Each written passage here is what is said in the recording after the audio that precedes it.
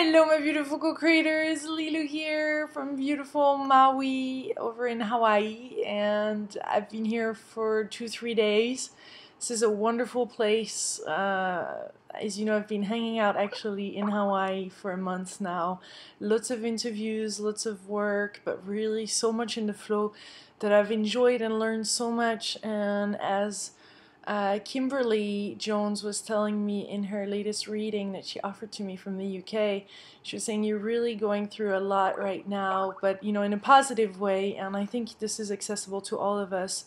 You know, our DNA upgrading and our heart opening up and the frequency of love coming in. And of course, Hawaii is a very special place, but I'm very excited and hope I have represented well and honored well Hawaii through the interviews I have been doing. There's a lot of exciting ones. I've done yesterday an interview with Dr. Jacob Liberman on light, on love, on the vision and consciousness. Very powerful, like 15-minute video. I think you'll really enjoy it. I encourage you to see it. I am amazed by the synchronicities and the speed. Things seems to open up. I decided to cut my hair.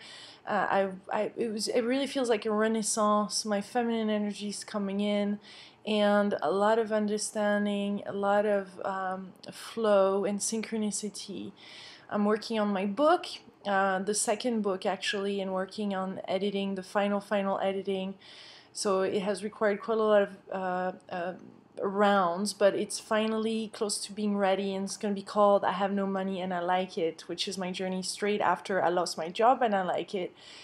And I think this is a very important moment because in 2009, 2010, when I went through this, I found then, you know, my heart. I found a true connection, deep connection to my soul, and that's very important for me to put this book out, especially right now, because a lot of us are facing some things that are similar, and we're confused.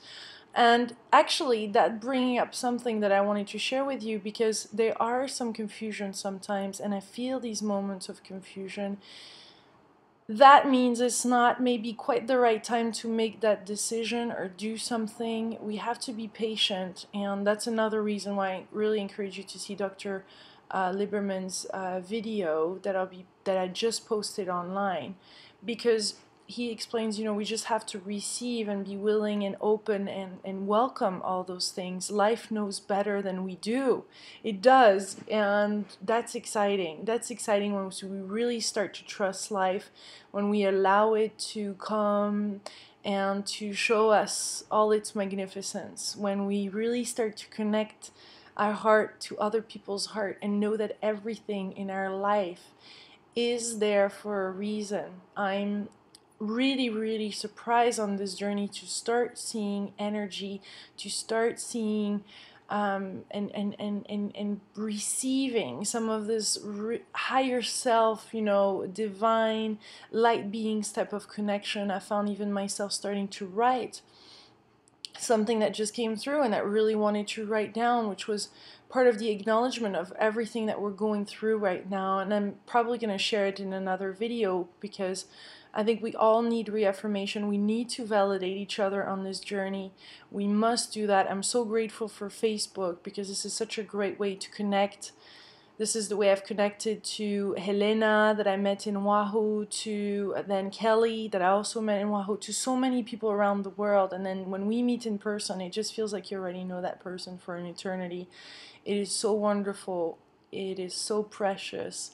And again, regarding confusion, if there is confusion, if it doesn't feel good, if you feel like apart, you know, for whatever reason, try to continue to see and go within that conversation and discover those moments of peacefulness. And when you have that peace within that conversation, and you know you're closer to the decision you should be taking, there shouldn't be any decision that feel at unease or confused or hectic. You know, sometimes we do have to make decisions really fast, and yet we do have time. We must take the time. We must even consider time differently than we have in the past, and starting to have a new relationship with ourselves, with time, with others, because that opens up a whole new level of interconnection, of galacticness, of juiciness. And I really, really appreciate our connection so deeply. I look forward to meeting you in person whenever that will be. And I'm really excited to be here in Maui. If you know anybody, let me know. I would love also to go to Molokai and Lanai. And then I'll be heading to the East Coast, interviewing Carolyn Miss in Chicago, then in Toronto, in Montreal, in Quebec, in Boston, in New York City, all that for the month of August. So if you're in that area, let me know. Send me an email, lilou@liloumasse.com, to make suggestions or meetups and what have you. I have also them posted on Juicy Living Tour. It's been 6 months, dude, yes. It's awesome. 6 months and another 6 months to go. So bring it on. Bring it on to the next level. Bring it on, universe. All the goodies. All of it.